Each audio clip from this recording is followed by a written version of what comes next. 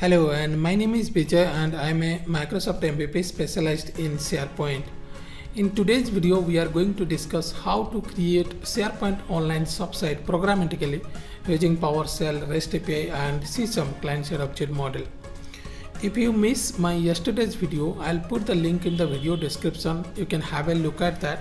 There I have explained what is a subsite, how to create subsite using the browser, how to delete subsite. So those I have explained. Also I have explained what is the difference between a site and subsite. So you can have a look at that. Now today we will basically see how we can create SharePoint subsite in SharePoint Online using PowerShell and using REST API, and also we will see how we can create subsite using client-side object model or CSOM. Now let me open and we will go through that. We will first see how we can create this using SharePoint Online PowerShell. So I will open PowerShell IAC. PowerShell IAC I usually use for running any PowerShell script on this environment or on this system. So also I have explained what is PowerShell IAC, how we can work with that. I'll put the video link in this one in the video description. So let me explain you so how we can create this using PowerShell, create a subsite using PowerShell, and we'll run this code and we will see whether the subsite is getting created or not. Now here we will use microsoft.sharepoint.client.dll. so make sure that your DLLs are there somewhere. You can refer it.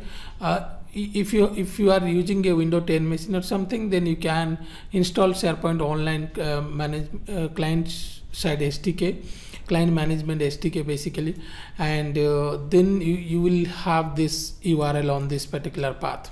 And once you have this, then you can run this command, because these DLLs are required to work with CSOM with PowerShell. Now you can see here I have a variable which will tell that this is going to be my SharePoint site, and under this site we are going to create a subsite. Now get the context. So you can see here this is how we can get the context by using the client context class, and you can pass the site URL. And then the credential. So basically it will, when you will work with SharePoint Online site, if you want to connect it to SharePoint Online site from PowerShell, then it will require a username and password. So here it will ask for the username and password. Once you enter it, then you will get that context. Now we can use web creation information class, which will take the parameters. So basically if you'll see in the browser, when you are creating it, it will ask you to provide the site title, the description, the template and the URL. So here also we are doing the same thing. So if you look at it, so I am passing the title, the description, the template and the URL. So the template I am using here is STS you can see has 3. So this one is for a SharePoint Online modern site without an Office 365 group. If you will give STS has 0, then it will be a modern team site. And you can see here then context.web.webs. So it will give you all the webs. .add method will take this parameter, you can see here. So I pass this parameter and then finally we'll call the execute query method.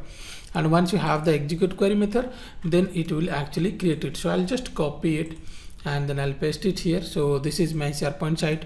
So let me run it. So once you run it, it will ask you for the credential. So let me put the credential. So I put the credential, I'll click on OK. So once you click on OK, it will take some time and then it will create this. So you can see here now this one executed successfully.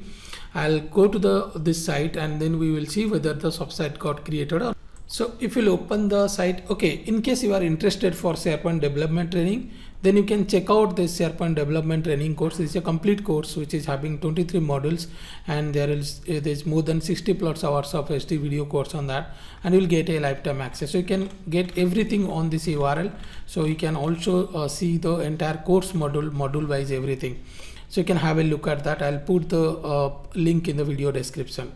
Now let me open this site. So you can see here this is our SP guide site, you can see, and if I'll go to the site content page from on the left side, then you can see here there is subsite. So if I'll click on the subsite tab, then you can see here SharePoint training, and this is a SharePoint training site.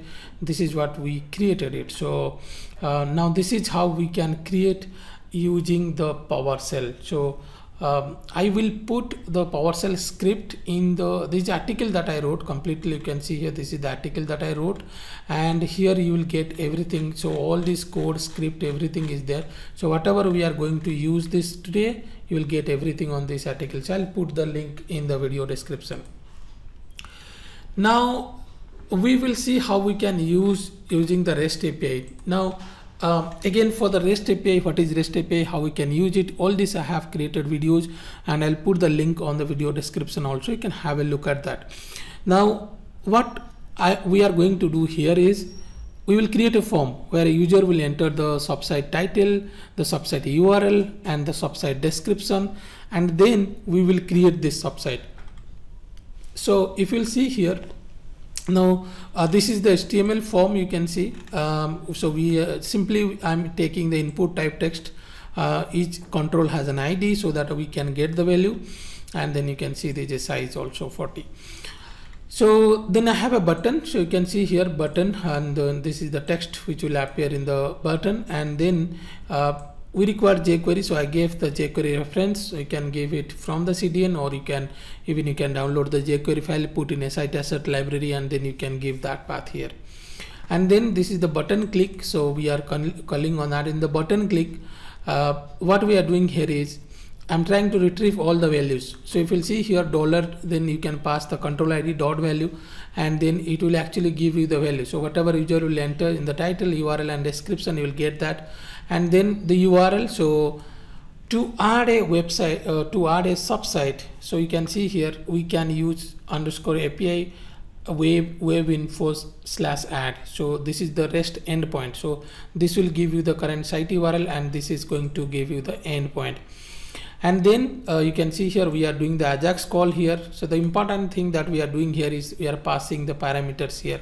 Anyway, this is going to be a post call, but the parameters that we are passing here is, you can see here __ metadata. The type is sp.webinfo creation information, and you remember in PowerShell also we are using the same class.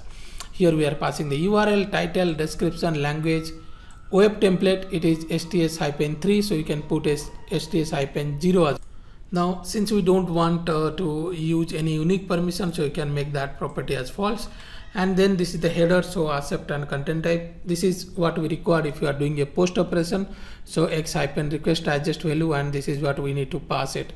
And on success, it will give you a successful message, and on failure, then it will give the error. So this is the complete code for the REST API.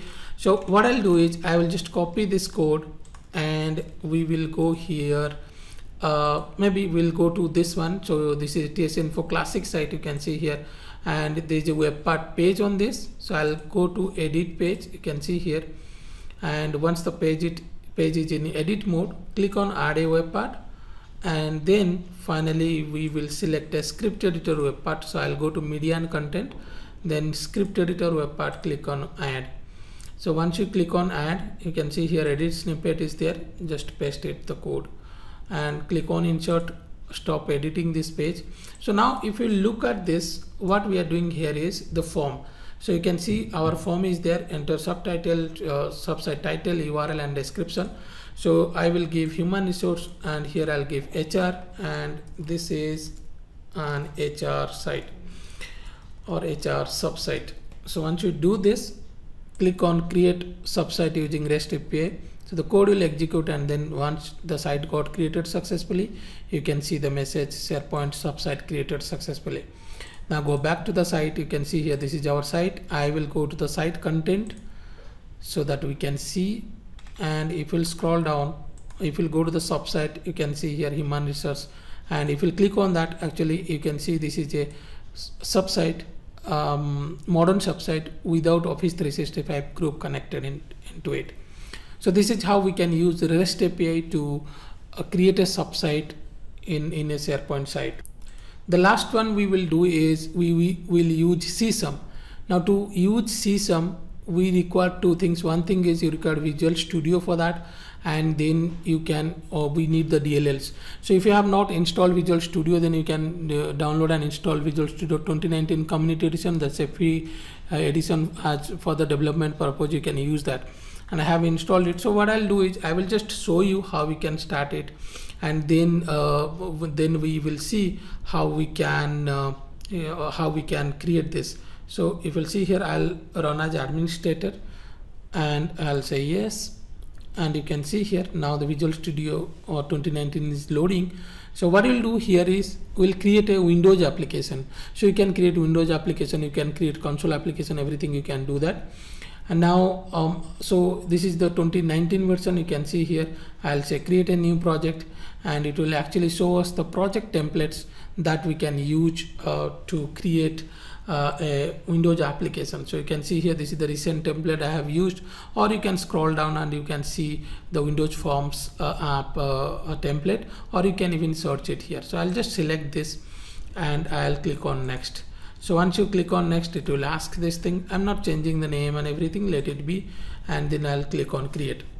So once you click on create, then you will see that the Windows application will got created, and we need to add our DLLs at the beginning. So you can see here, this is how a Windows application looks like. You will have a form over there, and here you can go to the reference and you can add the reference here. So to work with the SharePoint client object model or the CSOM, we require Microsoft.SharePoint.client.dll and Microsoft.SharePoint.client.runtime.dll. These two DLLs are required. So I'll go to the reference. You have two options. You can go to the NuGet package and you can do that. The other way is if you have installed SharePoint Online client SDK, then you will have the DLL on that path, which I explained you before. So I'll click on add reference, and once you click on add reference, you can go to browse, and then actually you can browse to the DLL. So let me put the path here. So you can see here I put this path. So this is the complete path if you have installed SDK. Now I will select those two DLL. So one thing is the Microsoft.SharePoint.client.dll, and the other one is Microsoft.SharePoint.client.runtime.dll. These two DLLs are there, and then click on add and then click on OK. So once you have these two DLLs, then we can actually use the classes over here. Then what you have to do is we need to design a form. So you can go to the all Windows form control, and you can see here I'll take a label here, and you can see here I'll put the label here, and then similarly I will take the text box here. So you can see here this is the text box, and you can see like this you can design your form. So basically you can go here and you can rename it. For example, I will give subsite name like this. So you can see here this is how the subsite name, and then you can also change this. So what I have done is I have designed this form because I don't want to waste the time on this. So I have designed this form, and this is how we can design it. I'll show you in the other form, and then we will see from there how we can run it. So if I will open that, so you can see here this is the form, and let me open this form. So you can see here this is actually the form here. So I have put a label here. So you can see here these are all labels. So this is left side one, all the labels. These are the text boxes, and here is the button. So title, URL, description, and template. So we put 4 text boxes, and then there is a button, and you can double click on that button, which will take you the code file where actually you can write the code. Now this is a pretty simple code. So you can see here first of all you need to take the context. We need to get the context here. So put the site URL and then context. Next you can see here this authentication mode. So it's the default and then credential. Now since we are trying to connect to a SharePoint Online site, then you can see here there is the credential I'm passing here. So you can see here the username, and then get SPO string secure string password. That's the method that we are using. And if I'll open that method, you can see here this is what is the method which will actually return a secure string. So that because this one is expecting a secure string, so this is what we are this method will give it. So you have your username and password, and then we are using the web creation information. This is the same class that we are using to create a subsite. You can see here I'm passing the title. Title will be the text box, title.text. So whatever user will enter in the title text box, and similarly there is URL which will come from the URL text box, and then there is description which will come from the description, and then the web template which will come from the web template text box. And then finally you can see here context.web.webs.add, and then we are passing this object, and then execute query. Once you run the execute query, or once you execute this command will execute, or this line of code will execute, then it will create the subsite on this under this particular site, which is TSInfo Classic SharePoint. And you can see here, then finally we are displaying a message here. You can modify this code. You can put a try catch block where you, in the exception, you can take the message, you can display to the user.